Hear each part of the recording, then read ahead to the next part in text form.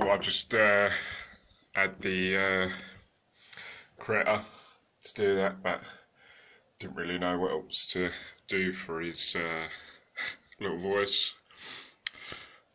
It's the Critter thing, you know, you can get. Sure, if anyone's got that, you know how good that is. Really like that little guy. He's needs to be repaired though, because he's suffered a little bit of damage. Poor little guy. I really love that. So let's look at the. So we're going to obviously look at the Critters DVD collection. Obviously, there's 5 films, and then obviously I've got the box set of all 4 of the the first 4 films in a box set, which I got about, I think it was about, if I recall, about 2004, 2005, I think it was when I got this, so quite a while ago. And I hadn't actually seen Critters 2 up until then. I'd seen 1, 3 and 4. I'd never actually seen 2, so I had to get the DVD to watch it. And enjoyed it. It was a lot of fun. And obviously the first one, which is the really, really good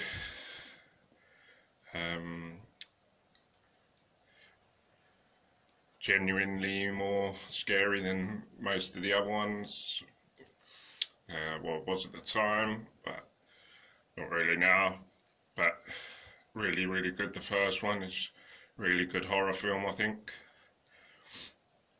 And then obviously the second one is a bit more sort of, I don't know, sort of black comedy, sort of. It's more, I don't think it's as less, I think due to the way the critters look, especially the eggs don't look that great, but I mean it is enjoyable and it's fun. I quite like it. Then obviously the third one, where they're sort of a bit more in the go to the city sort of, and again it's probably not as good as the first one, but it's pretty enjoyable, and it has its moments where it's fun. And then obviously the fourth one where they're in space, where it's pretty good. Some fun, enjoyable moments. I really like it. And then obviously the latest one that was released, can't remember when it was. I believe it was it 2018 or 2019? Something like that. Anyway, yeah, Critters Attack, I should say. Which is, again, probably not as good as the originals, but it's fun and enjoyable to watch, and it's got a few good moments where it's fun. And obviously Dee Wallace returns, so good appearance to have her make an appearance in the film, and